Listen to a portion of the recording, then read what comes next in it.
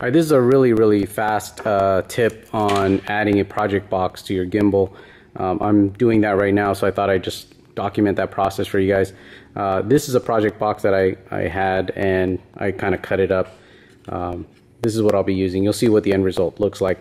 Anyways, what I need to do is add this project box here. Now, whether I do it with or without the offsets, I could put the offsets on the inside, or I can put this on the outside. Regardless, what I need to do is drill a bunch of holes here and get that lined up. So some people have been asking, how do you do that if your holes are offset? What I have here is just a clear piece of film. I'm just going to take this, figure out where my holes are. I don't need to be perfectly straight on this piece of film, but you'll see what I do is I'm going to mark where I need to drill my holes on this template.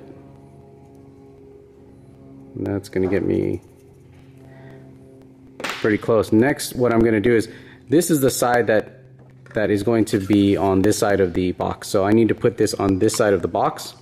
So it's going to end up looking like this, and that's where I would line up my holes, and then I would then punch it with this little punch tool. So before I do that, I'm going to add a bit of blue tape here just to the box so my template doesn't shift around. I'm going to figure out where's a nice place to add all the holes so it looks pretty square and centered.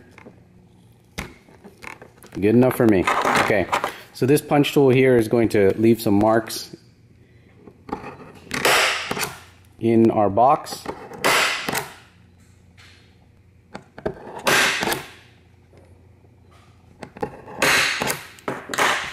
So once we take that out, we should have some definitive marks where we need to start drilling our holes, and that will be perfect alignment with our gimbal. So if you have a project box, you want to mount it, that's a simple way of getting your template onto the box.